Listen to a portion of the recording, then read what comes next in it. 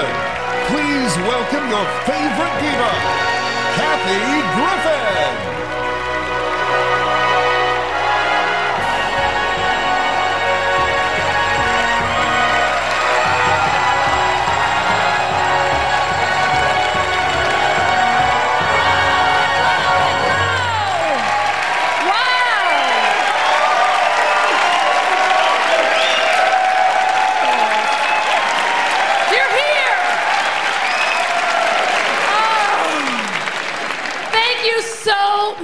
I'm so thrilled you're here. I really, really appreciate it. Let's get down to work. We have a lot to cover.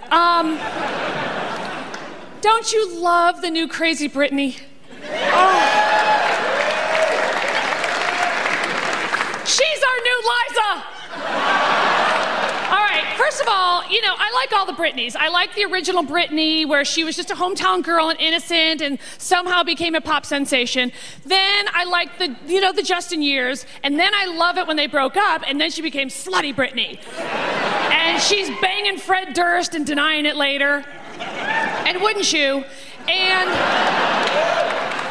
you know, she goes out with Colin Farrell and he's got her in that chokehold, like, you know, later on that night she's gonna go, I know there's a shiner there, but if you only knew him. And now, I mean, is it weird that I'm more excited about Britney's wedding than my own? I love the wedding. Okay, first of all, I love imagining the call that Britney made to her mom the day after the wedding. Mama, get the charter and the lawyers and get up here. I did something wrong. I love her excuse that she was just taken away by the lights of Vegas because she's never been there. And you know, the whole time this is all going down, you know that my girl Christina is just at home, like maybe having some Cheetos saying, you know what? I'm just a whore and now nobody cares.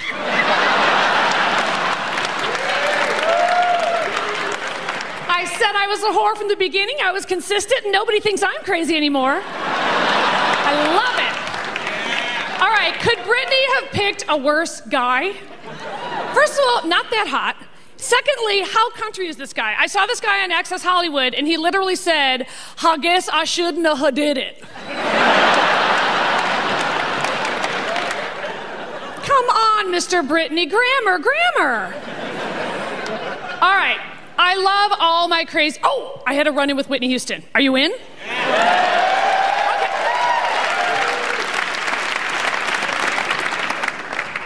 Okay. Or as I call her, Cracky.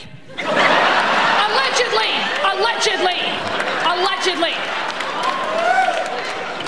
All right. Of course, I love Whitney Houston. I'm completely fascinated by her, and here's why. I actually share one thing with Whitney, which is I also have sweating issues. I guess you've noticed that when Whitney performs, she has so much flop sweat. It's almost as if someone has, like, put a prop in one of her wigs. You know, with, like, prop tubes, and someone's backstage, like, just pouring water out of them. She is just mopping herself off, and you know the wig is always like a little askew and kind of crazy, and like she just put it on with a cracked compact, like I guess it's straight. And I love that now she just sings with a rag. Have you noticed that? Because she knows she's gonna sweat. So she'll do like her gesturing with the big Kleenex or paper towel and mop herself off like, oh no, Maria Callas did this too. It's very normal. I just will be mopping myself off during the song. And I just love when people go crazy in public. I love that, you know, People magazine cover story. I love the intervention. I love Promises, you know, that rehab place in Malibu where Ben Affleck went and now everything's fine. All right, so a couple years ago, I hosted an award show, right? It was the Billboard Music Awards, which was great for me because it's on Fox, so nobody really watches it, but it's live, so I can kind of do whatever I want. All right, so I'm there, and the great thing about hosting a show like that is that you get to see all the backstage dirt, right? Like, I saw Courtney Love have one of her heroin fits and break a guitar, and I pulled up a chair, and then, well, you gotta be ringside. All right, and then I hear on the walkie-talkies, Whitney Houston's in the building. So I was like, Courtney, I gotta go. So I run downstairs downstairs in like the rehearsal area to see her come in. And the funny thing is, backstage at an award show is like the safest place on the planet because you have to have this laminate and this wristband and all that stuff. So Whitney Houston shows up literally with a circle of bodyguards, right? And they're all these big giant guys with the football necks and stuff. And I just wanted to see it, so I just ran down there. And when she walked in, I have to say it was a really cool, like, diva moment. You know, she was everything that you would hope she would be. So she walks in, and she's got the security guys around her. And she's just doing this great thing, like greeting everyone, like, hey, baby, look good. Call me. But while she's doing that, I know, my impression was dead on. It's freaky. Freaky. I know. It's like she was here. Only I can stand. All right, but anyway, allegedly, that was awful. All right, so while she's doing that, her circle of bodyguards is indiscriminately just pushing people on the floor like this. And I was like, wow, that is so tough that you just knocked down the sound guy. All right. Okay, so anyway, there's this whole hierarchy with celebrities all about who's too famous to come rehearse too early, right? So most award shows are at 5 o'clock. So, you know, if you're me, you have to be there like 3 days early. But, you know, it's life on the D list. But if you're Whitney, you show up like 2 hours before they let the audience in and stuff. So she was the last one to rehearse and all this stuff. So, now you know the rumor about Whitney is that she's gay, right? Now, here's the thing. I have no idea if that's true. It probably isn't, but it is a rumor, and that's good enough for me.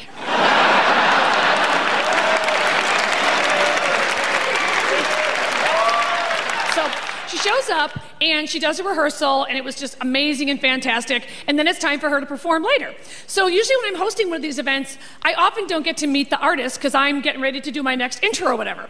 So it's time for Whitney to perform, and I go and I'm in the wings, and then, you know, Whitney goes up, and she was the only one in the whole show because they had like Celine and Shania and all the big stars were there, but Whitney was the only one who had a bodyguard right off to the side. Right? Like in the movie, The Bodyguard. As if somebody was gonna like bum rush the stage and, you know, some guy was gonna whisk her off the stage and run into the alley and throw her into the limo and make love to her, except, ooh, he's a guy and ugh, she doesn't like that. All right, so, mate, I mean, I don't even, you can't go by me. All right. So anyway, you know, I didn't even think I would get to meet her or anything. So I'm standing in the wings, and I've got my little notes because I'm thinking of whatever my next joke is or whatever. And she goes out there. Oh, and by the way, this is what she was wearing. She's wearing a man's three-piece suit with a tie.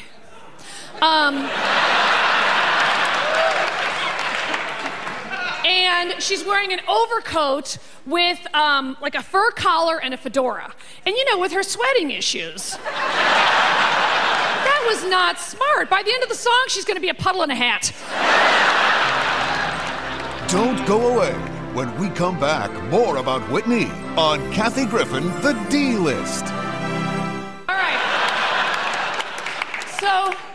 So anyway, the other thing I was thinking is I remember seeing an old mugshot of Whitney before she became famous on one of those like Inside Edition or Current Affair or one of those fabulous shows. And I don't know what it was, but I just kind of remembered that, right? So anyway, she goes out and she performs, and let me just say, she blew the roof off the place. I mean, her voice was flawless. It was impeccable. You know, I mean, she's incredibly talented, right? So the bodyguard is standing there, and, you know, she comes off, and I'm thinking she's just going to walk past me like everybody else, right? All right. So this is what happened. My hand to God, this is true. All right. You guys are me. I'm Whitney Houston.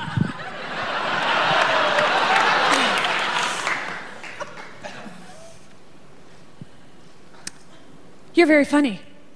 Like that, but in like a really weird tone, right? Creepy, and I'm picturing the mugshot. So I said, thank you.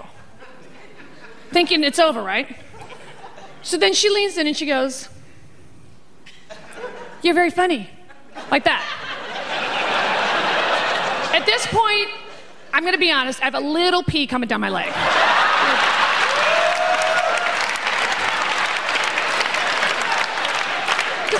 I'm not gonna lie. Okay.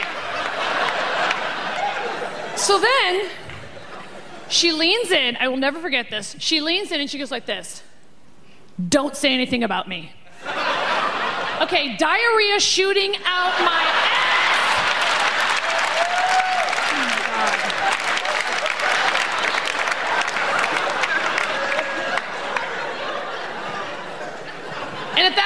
I realized the bodyguard isn't there to protect her. He watches her kill people and laughs.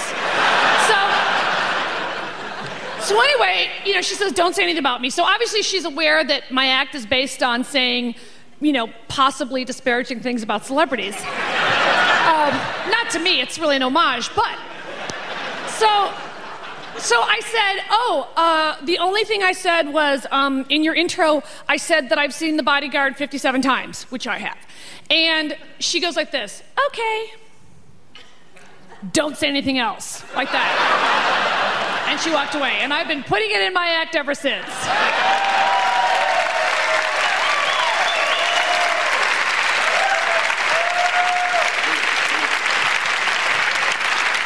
You guys are a freaking dream. This is a dream. All right. Now, I've been very open about my status as a D-list celebrity in Hollywood. That's what I am. I'm owning it. You have the A-list with Julia Roberts and Brad Pitt. And then I'd like to think I was they're not nearly as talented as me or tall. Anyway, and I'd like to think that I was kind of hovering on the sea for a while. And then, once you do the celebrity mole, you jump right to D. That's it. There's no coming back. There's no coming back from the celebrity mole. Okay, so anyway, a typical offer for me is to do a little show I like to call Hollywood Squares. Oh yeah, I'm no stranger to the squares. I've spent the whole day in a square next to Lorenzo Lamas and said, thanks for the gig. All right. Okay, so you're not gonna believe who I was on Hollywood Squares with. Anna Nicole Smith.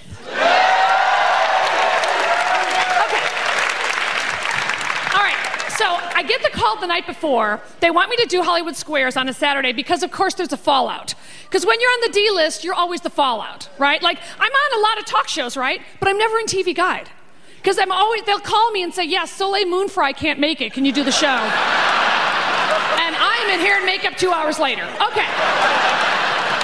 So they call me and they go, can you do Hollywood Squares tomorrow? And I said, yeah. And I go, just out of curiosity, who else is on? And they're going, this person, that person, Anna Nicole Smith. I said, I'm in.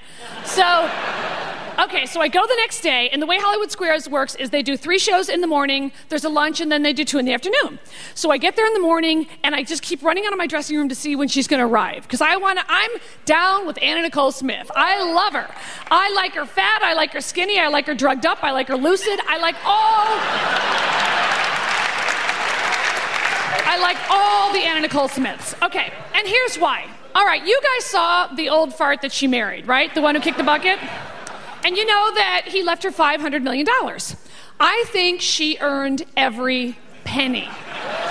All right, you've seen pictures of him, all right? Do you want to blow him? Because I don't. I know $500 million is a lot of money. I know that. All I'm saying is, even if she only gave him one hand job, $500 million. One hand job. Because it was just like...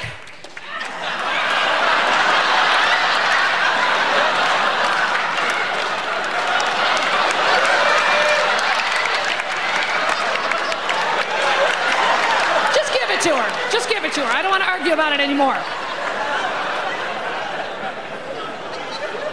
Some of you have given that, pukey hand job.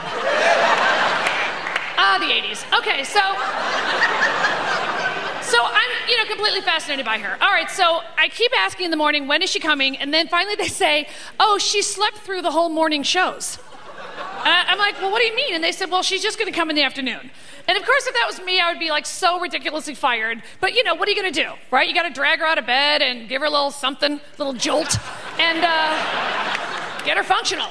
So finally, she shows up before lunch, and it was just the way I imagined. She comes with the E! Channel crew, right? She's got the whole posse. She's got Kimmy, the lesbian assistant who's clearly in love with her, allegedly.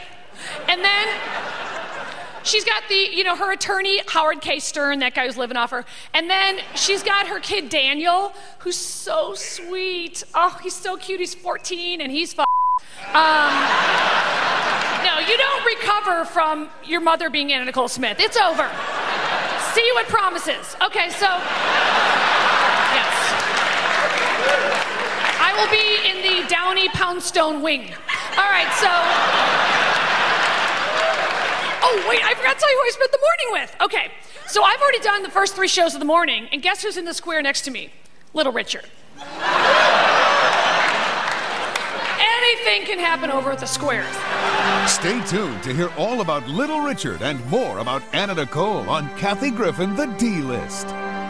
Okay, so anyway, I get in my square, right? And I'm next to Little Richard, who, God love him, he's an icon. I respect him tremendously. He's very talented. What a freak. All right. He's got like the tattooed lip liner and the mustache is tattooed on, and he's now just wearing a hooker wig.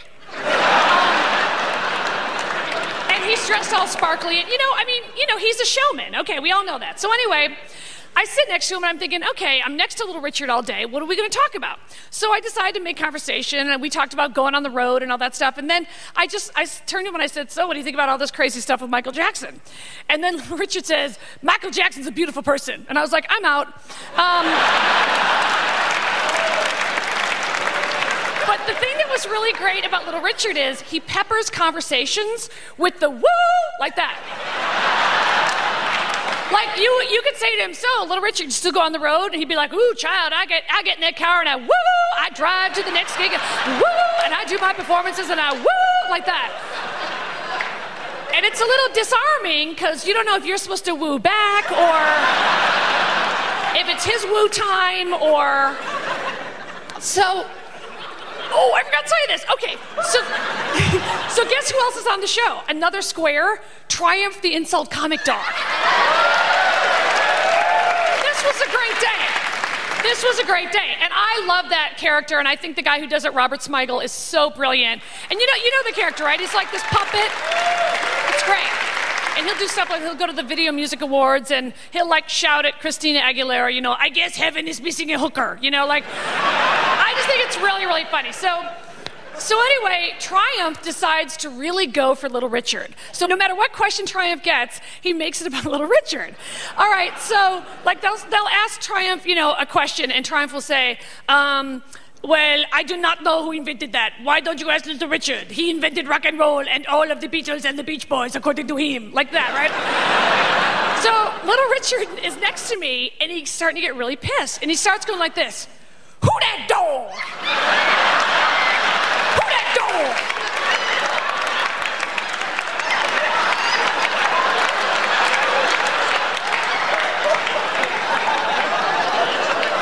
It literally was spelled WHOOODATDAWG.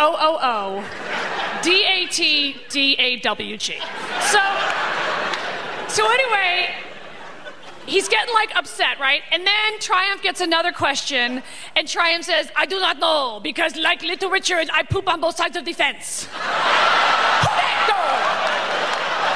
Who that dog?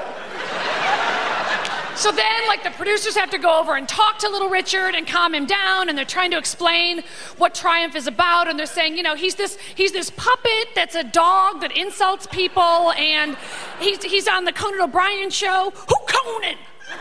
So Little Richard is fit to be tied, and then the producers have to tell Smigel to like take it down a few notches and stuff. All right, so now it's lunchtime and Anna Nicole shows up, right? So we go up to the lunchroom, and I'm determined to get FaceTime with her. I'm determined. So she walks in, and there's an empty seat next to me, and I say, Anna, hi, my name is Kathy Griffin. Come sit next to me. So, wouldn't you? Okay.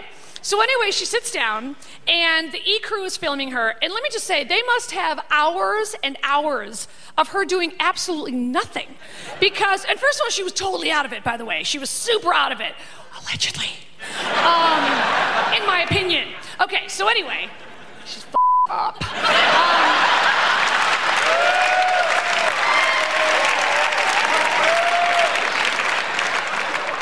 So I introduced myself, and I said, hi, my name's Kathy. And she says to me, and she looks at me, and she goes like this. Hi. That's it. That's all she's got. So then her assistant, Kimmy, brings her this plate of food, and she's eating it like this. The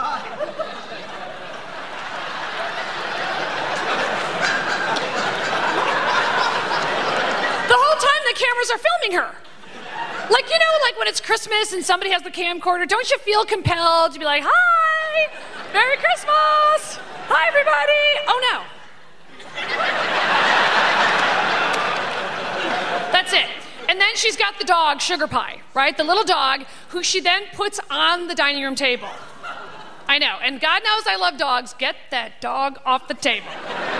Okay, so anyway, she's eating her food, and I'm kind of trying to make small talk, and then all of a sudden she takes a bite of something, and she goes like this.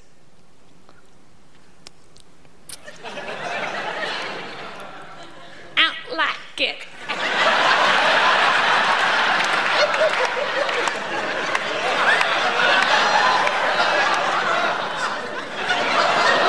Like that. And I go, what's the matter, honey? And she goes, I don't like it. I thought it was mashed potatoes. Potatoes. I heard it with my own ears. Potatoes. Brittany probably wants to marry her now. So anyway, I looked on her plate and I said, no, it's polenta. And I swear to God, she looks at me and she goes, pimento? I said, no, that's an olive. I go, it's polenta. It's like mushed up cornmeal. And then she goes, like it.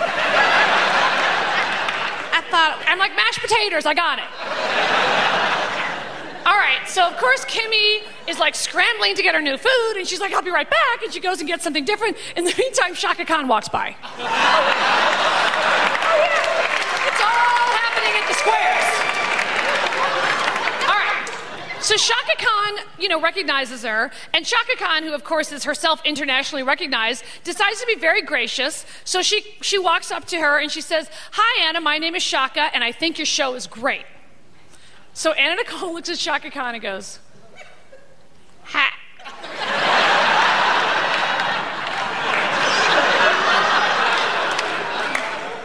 And I'm like, I can't believe it. And Shaka, I swear to God, Shaka's thought bubble was like, no, she didn't. And I'm like, I know.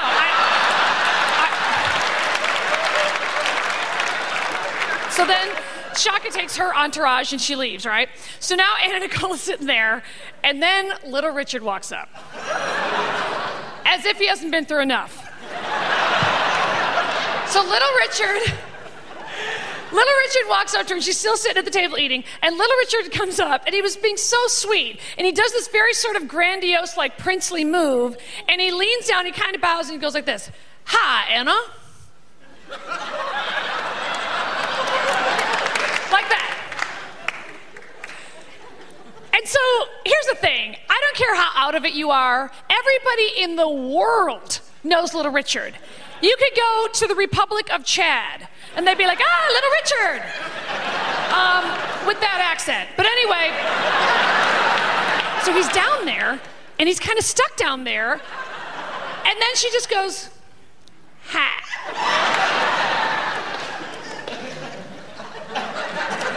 All right, so there's Little Richard kind of stuck in this position, thinking, okay, now what? And then he looks at her in her lap where she has Sugar Pie. And Little Richard totally seriously goes, are you that dog?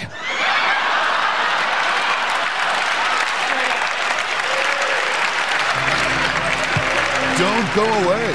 Coming up next, more celebrity dish you don't want to miss on Kathy Griffin, The D-List. I was sitting in a restaurant one time here in Los Angeles, and Sharon Stone walks in, right? And I had met her one other time, but I never know, like, who knows me or doesn't know me, and I never assume anybody does and all that stuff. So I'm sitting there with a couple of friends, and Sharon Stone comes in, and I wasn't going to, like, go up to her and go, oh, hello, Miss Stone, remember me from the thing, So I just kind of was at my table, and I was excited to see her, right? So I nudged my friends. I go, look, Sharon Stone walked in. So she comes in. She's got the whole entourage. She's got, the nanny and the au pair and the kid and the assistants and the whole gang, right? So she walks by the table, and I just kind of smiled. And then she stops, and she looked at me, and she goes, we've met, right? And I was all excited, right? So I go, yeah, we met one time with the thing. And then she says, oh, I think you're really funny. She said, every time I see you on TV, I think you're really funny. Well, I'm in heaven, right? I'm just like, what? Go on, what were you? I didn't hear you. Because, it's exciting, right? All right. So, she works with AMFAR, the American Federation for AIDS Research. So then she says to me, hey, would you ever host an AMFAR event for me? So, of course, I say yes. And besides the fact that it's a great organization and all that, here's the truth. When Sharon Stone asks you to do something, you just do it. You might think you're like, oh, I don't care about the Hollywood types, or no, believe me, if Sharon Stone asked me to eat her poo, I'd be like, yeah, what's a good time for you? This is really good poo, Sharon, thanks. You just trust me, you just would.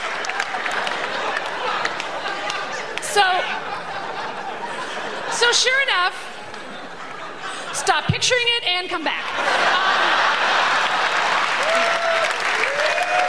You thought the Anna Nicole Smith hand job was bad. All right. So anyway, sure enough, the next day, the AMFAR people call me, and I'm off to New York to host an AMFAR event called Seasons of Hope. And by the way, let me just say that at this point, I already had a relationship with AMFAR because when I got married, my husband and I did this weird thing where we had people donate to AMFAR in lieu of giving us gifts. So I kind of already knew AMFAR, although let me just say this. I was so vicious because I was trying to raise as much money as possible that I had people just make the checks directly out to AMFAR, but I made them send the checks to me so I'd know how much everyone was donating. It was great. So I was calling my own friends going like, yeah, you gotta be kidding me with that $25. Yeah, you can come to the wedding, but you're not eating. 100, thanks, see you there. So anyway, I really was like trying to raise as much money as possible, right? Okay, so anyway, I'm off to New York, and the more I learn about this event that I'm hosting, the more I realize I'm completely inappropriate for it. Completely. First of all, it's really formal. So I gotta get like the loner gown, and I get the loner jewelry. Oh, which by the way, I got this loner jewelry from Bulgari, right? And the way it works is some guy comes to the hotel room, he gives you the jewelry, you sign the insurance thing, and then he's like with you all night. And I was wearing $66,000 of jewelry. So I'm walking the red carpet, and they're saying, oh, what are you looking forward to tonight or whatever? And I'm saying, the only thing I'm nervous about is I don't want to lose an earring. So I'm doing these interviews, and then sure enough, I reach up, and it's gone. Gone. All right, so Angie Harmon is there, who I don't even know. So I'm in such a panic, I can't believe I lost one of these loner expensive earrings. I go up to Angie Harmon, who I don't know, and I go, I lost my earring that's a loner from Bulgari. And she goes, oh, And so I knew it was bad. When Angie cusses, it's bad.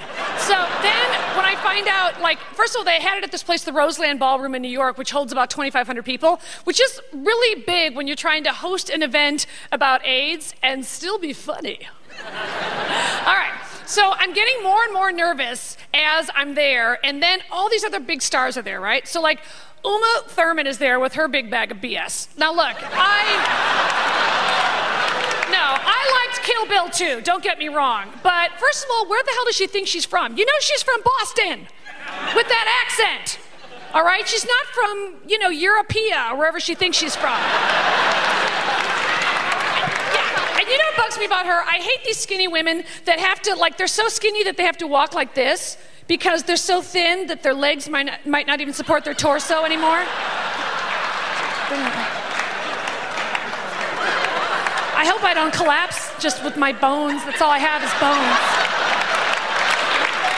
Ow. Ow. Ouch. Ow. Ow. All right. So she was there with Ethan Hawke when they were still together and his dirty teeth, and everybody was happy.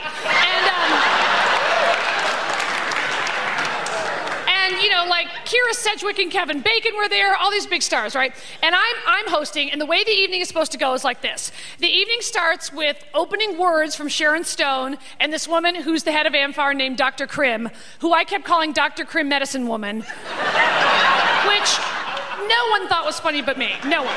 So they were gonna do their opening remarks. Then there was an hour-long dinner. Then I was supposed to do 20 minutes of stand-up, which is a long time to bomb.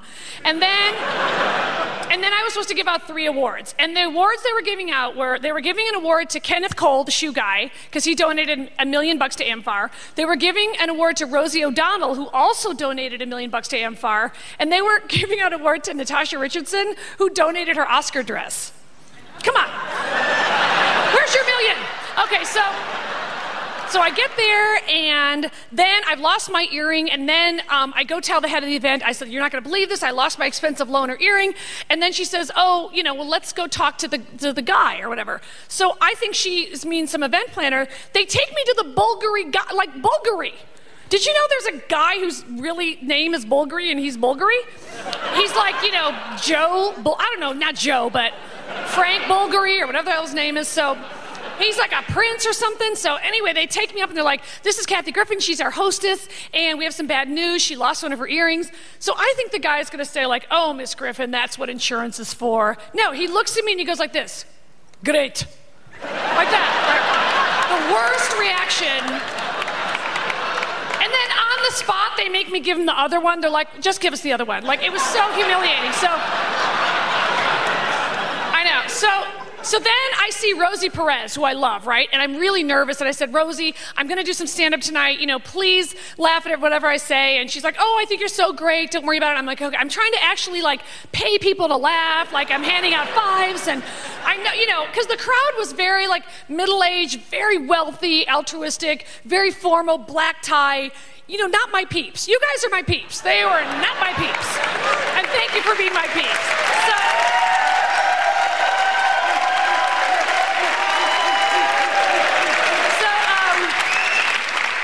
So anyway, okay, so now I'm sitting in the front table, and then Sharon Stone walks in with her very good friend Vera Wang.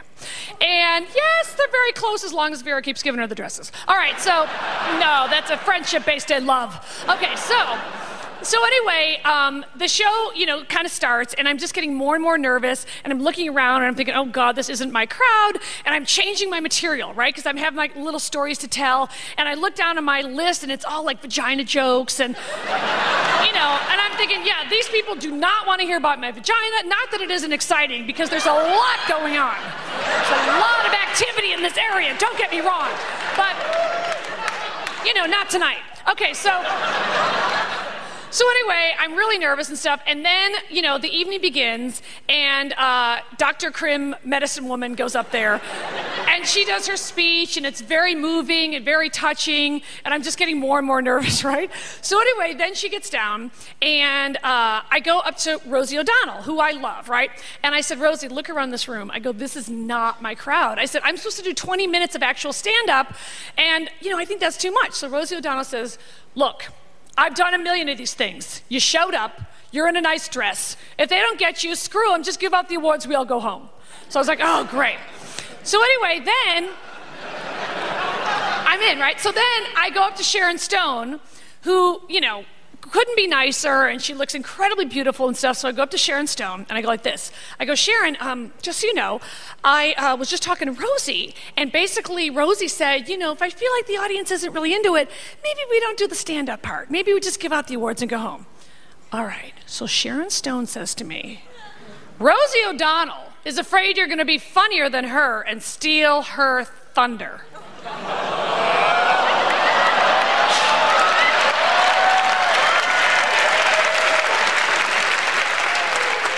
When we come back, find out what happens with Rosie and Sharon on Kathy Griffin, The D-List.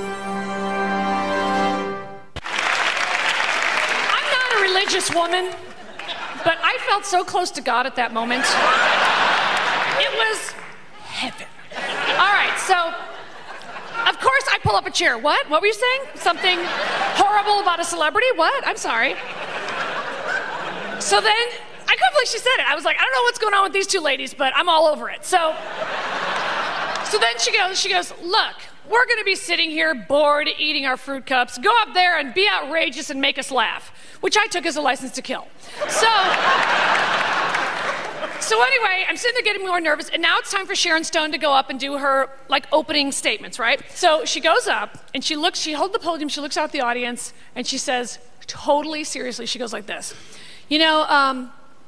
I've spoken about this topic so many times. I don't know if there's anything new I can say about it. So I'm going to read you something I once read a long time ago.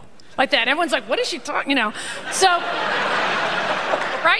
It's kind of weird, right? Okay, so she takes out a piece of paper and she goes like this, totally seriously. She goes like this. Imagine there's, no heaven. It's easy if you try. No hell below us.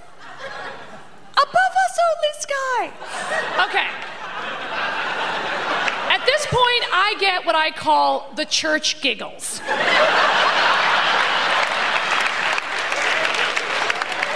That's when you're laughing inappropriately at an inappropriate time, and you can't stop no matter what. I mean, I got the shoulders going like this. I'm crying a little bit. Here's the thing. Sharon Stone is reciting the lyrics to Imagine and crying at her own performance. That's funny. I'm only human. All right. So then she stops and she goes, wow, that reminds me, I was walking down the street here in New York many years ago, and I passed a man, and he passed me, and I went, whoa, that's John Lennon. And I smiled at him, and he smiled at me. In the meantime, I'm watching this thinking, oh, I thought John was so into Yoko. No, he's cruising in the park, hitting on Sharon Stone. And then she goes, and we smiled at each other and walked away. You may say I'm a dreamer. All right, she finishes, right? I look around, and there are people literally moved to tears. Right? They're like, I'm because if they love that, they're not gonna like me and my vagina jokes. So now I'm even more nervous, and then, you know, Dr. Creme Medicine Woman is like, and now we will have dinner break and then comedy lady. So it was... So I'm a nervous wreck, and now I have an hour to get more nervous. So I'm sitting at my little front table, and I know they just love that Sharon Stone moment, and I'm sitting there, and then Rosie O'Donnell comes over to my table, sits down, and she goes like this. Is she out of her f***ing mind?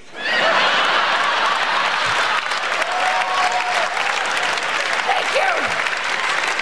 Thank you.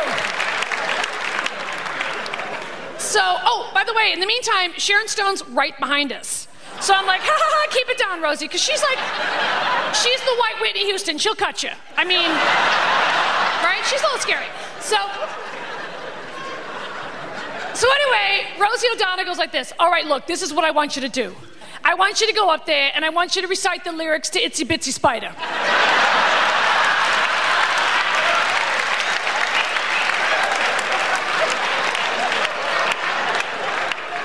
So...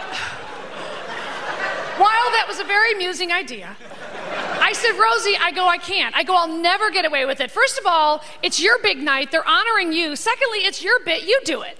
And then she goes, no, it's perfect for you. Yeah. And I realize I'm back in Catholic grade school. She's the kid sitting next to me getting me to throw spitballs at the nun. The nun turns around and she's like, I've never seen her before in my life. So I said, I don't know. I don't think I can get away with it. So then Rosie O'Donnell says, if you do this, I will donate $10,000 to AMFAR in the name of your wedding. That's a lot of money, right? You know, and I'm trying to, okay. So I go, all right, let me think about it. Maybe I can, you know, soften it up a little. Let me think about it.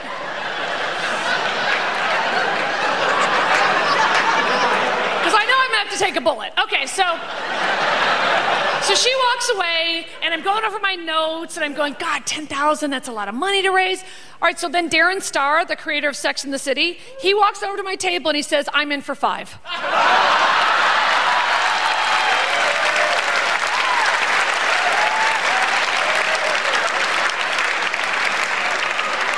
And I said, how do you even know about this? And then he goes, oh, Rosie's going table to table.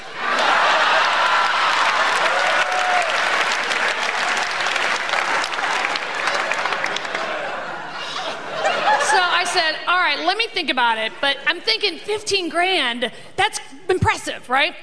So, the dinner finishes, Dr. Creme Medicine Woman goes up there, gives me the worst intro of all time. You know, she's like, and that is why they will all be dead. And now, Kathy Griffith. Like...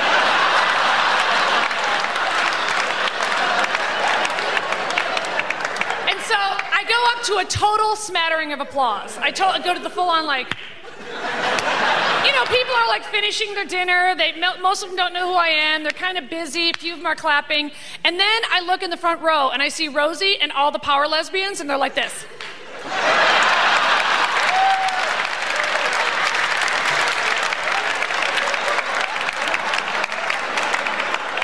They're all excited, right? So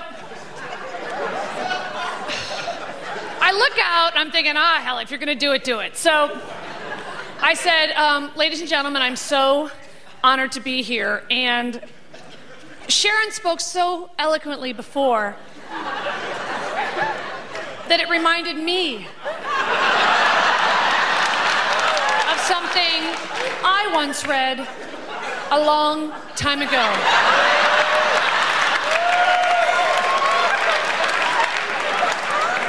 You ain't nothing but a hound dog. Crying all the time. Oh gosh, that reminds me. Many years ago, I was walking down the street in Memphis, and I passed a man, and he passed me, and I went, whoa, that's Elvis. And I f***ed him.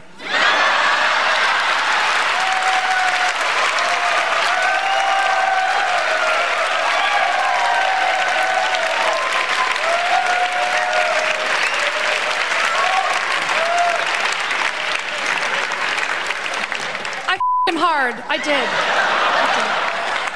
And sure, he called me Scylla the whole time, but I didn't mind. You ain't never been a rabbit. And you ain't no friend of mine. All right, so I look in the audience, and first of all, let me say, the bit, I would say it went well with like half the audience, which is far exceeded my expectations, right? So I look at the audience, and I can see Sharon Stone, and she's doing that thing that famous people have to do when they're being made fun of, but people are watching. So she's laughing way too hard. So I can see her going like this. She's good. She's good. No, she didn't do that, but she didn't do that, but I knew she wanted to kill me. You know, I would have killed me. And so, so anyway, she was actually a really, really big sport about it. And so I was feeling a little full of myself, right? So I'm like, thank you, ladies and gentlemen. Thank you, thank you, thank you. And I had neglected to look down at my program to see that the next person I'm introducing is Sharon Stone. Yeah. So I'm like, thank you, ladies and gentlemen. Our next presenter is a woman who is not only beautiful and talented, but also has a sense of humor about herself and knows that jokes come from love. I'm just eating shit and backtracking as fast as I can. Ladies and gentlemen, Sharon Stone.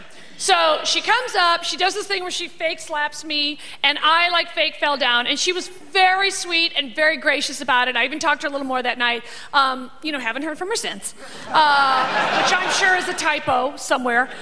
But let me just say, 2 weeks later, in the mail at my house, I got a check from Rosie O'Donnell for $10,000 made out to Amfar. Thank you and good night. You guys have been awesome.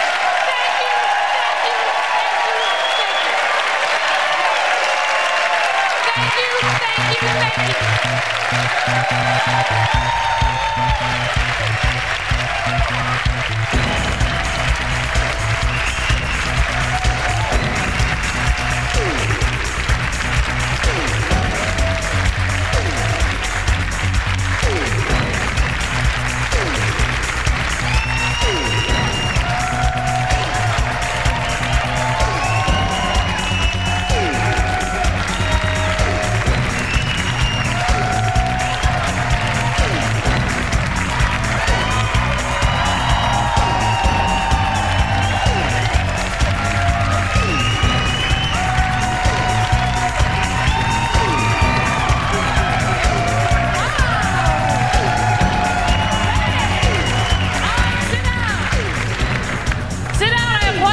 Some of that other stuff doesn't cut together.